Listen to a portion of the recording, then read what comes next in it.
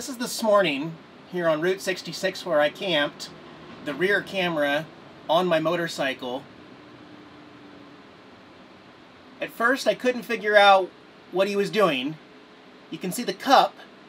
He is disconnecting the fuel line from my motorcycle and is attempting to steal the gas out of my motorcycle.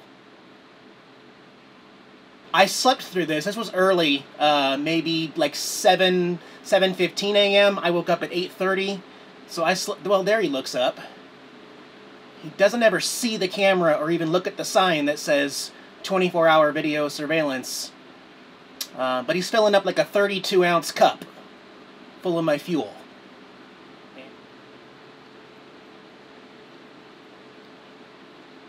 Okay, now I think he's putting the hose back into the carb, and he walks away with about $3 worth of California gas. Kind of brazen. Right off of Route 66 here, about 100 feet. Broad daylight. Other cars throughout here that are empty, and I thought that, I mean, I've got the sign that says warning security cameras. You can see it. Everything's locked up. The bike is locked to the hitch is locked to the RV, but you can still come by quite easily, as you saw, and completely steal all of my motorcycle gas. So what do I do about that? There's no lock that goes on the carb right there at the fuel line, or is there? That's a first for me. I am shocked. I'm shocked. I'm speechless. Why don't you bite him, Jax? Why don't you get him? You can howl at me. Dad, there's somebody outside. Wow. You gotta hold your weight, man. You gotta help out around here. No? I don't know. Would you have confronted that person if you were... That's a tough one for me. See, I've been through something like this very, very similar years ago before I had cameras down in California. I had an individual climb up the back of my ladder, remember? As I'm coming outside, trying to pull a panel off the roof of my RV while I'm in the RV. What are you gonna do? I mean, I think had this experience happened to any other RVer on the road, they just would have never known anything, would have gone about their day, would have left there, would have got on their motorcycle, ran out of gas, and say, that's weird, I only got about 1 mile per gallon this time. Guess I gotta fill it up. Like, who knows? Me personally, it's just a little insight. I'm not paranoid or anything like that, but every single morning I wake up, when I have my first cup of coffee, I review what's going on my DVR, on my security systems, only on motion.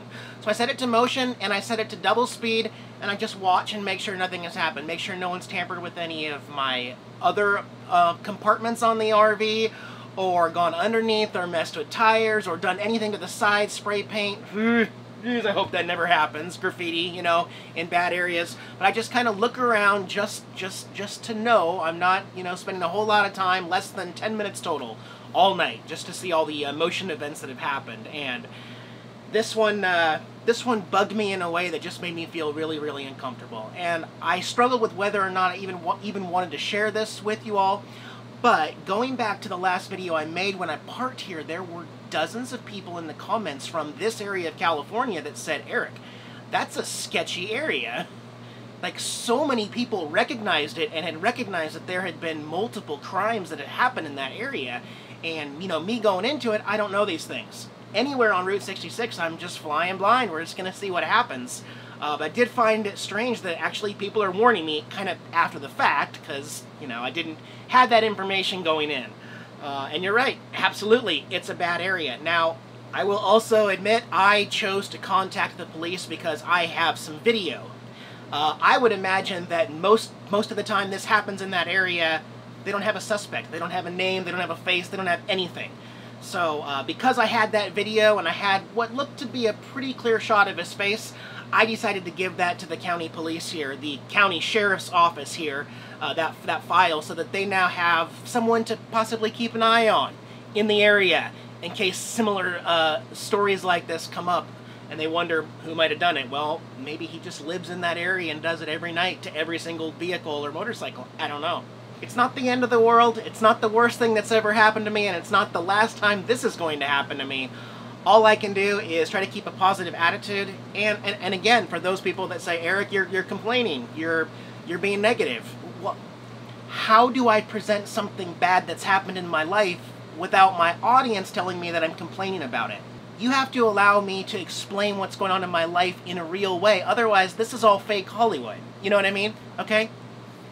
This couch is beige. That's a fact. That's me pointing out something. This coffee is hot. Someone stole my gas last night.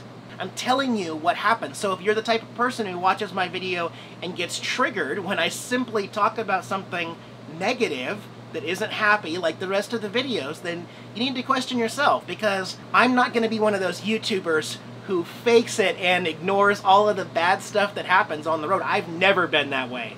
Those of you that have followed me know I share exactly how it is to prepare other RVers to know exactly what to expect. Also, for this reason, you may have noticed in my last video, I said I'm going to start giving out GPS coordinates to all these awesome places. Well, that quickly got deleted off of the video description below, and I have decided against that, because I don't want to put other people in danger. I don't want to steer people in the wrong direction.